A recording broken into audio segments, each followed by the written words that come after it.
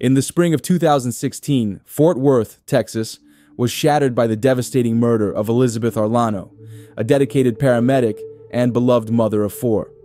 Known for her warmth and strength, Elizabeth had become a respected member of her community, with a career marked by compassion and a life rooted in faith and family.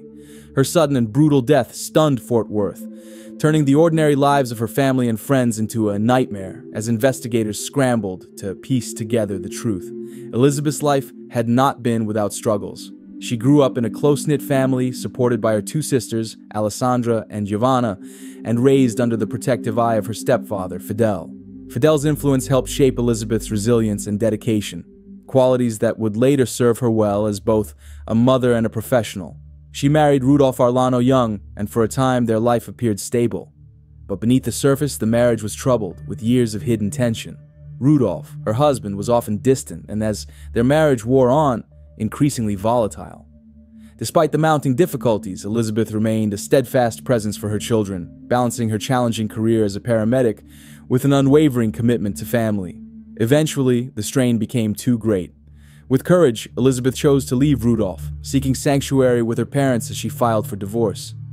In her newfound freedom, she leaned on a circle of friends and found solace in occasional nights out, brief escapes that allowed her to feel like herself again. Life was beginning to look hopeful, and her friends noted a return of the spark that had dimmed over the years. But one April evening, that fragile hope was snatched away. After a rare evening out, Elizabeth failed to return home. Her absence triggered an immediate search, and as the hours passed, a creeping dread overtook her family and friends. Investigators worked around the clock, but what initially seemed like a simple case quickly spiraled into something far more sinister. Early theories of suicide or random violence were soon discarded as disturbing details came to light. Elizabeth's ex-husband, Rudolph, was quickly identified as a person of interest. He'd left several missed calls on her phone that night, though he claimed he'd been drinking alone at a bar, a weak alibi with no corroboration. As investigators dug deeper, Rudolph's actions raised eyebrows. His indifferent response to her disappearance stood in stark contrast to the concern shown by her friends and family, casting an ominous shadow over his every move. Witnesses emerged, revealing a chilling account of that night. A fisherman claimed he'd seen something suspicious on a nearby bridge, a figure being thrown from the railing, vanishing into the dark water below. Authorities soon confirmed the worst. Elizabeth's body had been discovered in the river, her neck weighed down by concrete, a clear sign that her death was no accident. This brutal detail eliminated any lingering doubts about the nature of her death. Elizabeth had been the victim of a calculated murder, one that bore none of the hallmarks of random violence. As Elizabeth's family prepared for her funeral, Rudolph's behavior grew stranger. At the service, his dramatic outpourings of grief struck many as forced, an act of performance rather than genuine sorrow. The community whispered, and the seeds of suspicion grew. While Rudolph publicly mourned, he also moved quickly to establish a charitable foundation in her memory, a move that some saw as a transparent attempt to deflect blame and garner sympathy. But his charade was beginning to unravel. Investigators, undeterred by his outward displays, continued to gather evidence, sifting through hours of CCTV footage, phone records, and witness testimony. Their efforts soon bore fruit. Surveillance footage placed Rudolph's car near the bridge at the approximate time of Elizabeth's death, mapping a grim path from her parents' home to the river.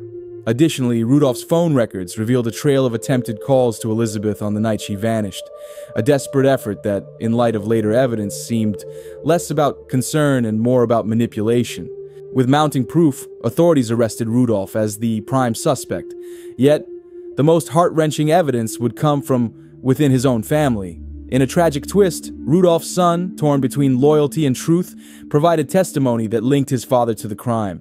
His son's words painted a chilling picture of a man capable of extreme cruelty, a revelation that sent shockwaves through the family and the courtroom alike. Confronted with the overwhelming evidence, Rudolph eventually confessed to the murder. He admitted to planning the brutal act, citing jealousy and resentment as his motivations. By confessing, he narrowly avoided the death penalty, instead receiving a life sentence without the possibility of parole. But for Elizabeth's family, this offered little comfort. The horror of the crime left an unhealed wound that no verdict could mend, a permanent scar on the lives of her children, and the family tasked with raising them. In court, Rudolph's demeanor was cold and unrepentant. His lack of remorse disturbed everyone present, deepening the impact of his horrific actions. Elizabeth's sisters watched with a mix of rage and sorrow as he sat emotionless through the proceedings, his eyes betraying no regret for the life he'd destroyed.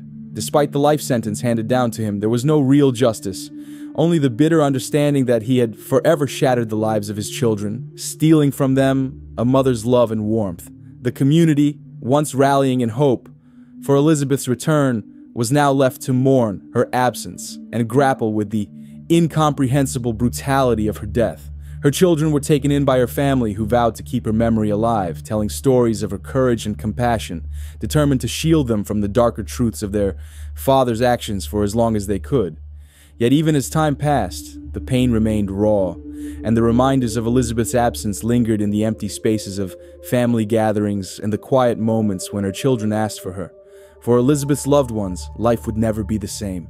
The haunting memory of her final moments, the betrayal that led to her death, and the senseless nature of her loss cast a shadow that would follow them for years.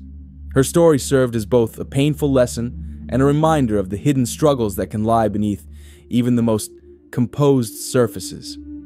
And as the community of Fort Worth moved on, Elizabeth's memory endured, a silent presence in the hearts of those who loved her, and a stark reminder of the fragility of peace, even in a life filled with purpose and love.